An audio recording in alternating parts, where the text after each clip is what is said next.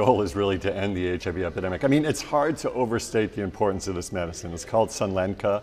It was approved in the FDA just before the holidays. And Gilead for decades has been the world leader in HIV medicines for treatment and prevention. And we have once daily oral pills for both treatment and prevention. What this medicine does, called Sunlenca, is actually reduces that frequency to once every 6 months. The approval before the holidays was for very late-stage HIV patients, which is characteristic of how we approach the development. But to your point, we're doing now studies in prevention and in earlier lines of treatment.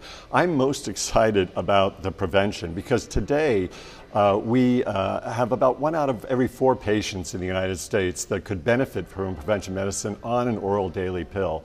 We think this twice yearly regimen, if approved, and the trials could really more than double the number of people on prevention. So that could significantly change the nature of the epidemic,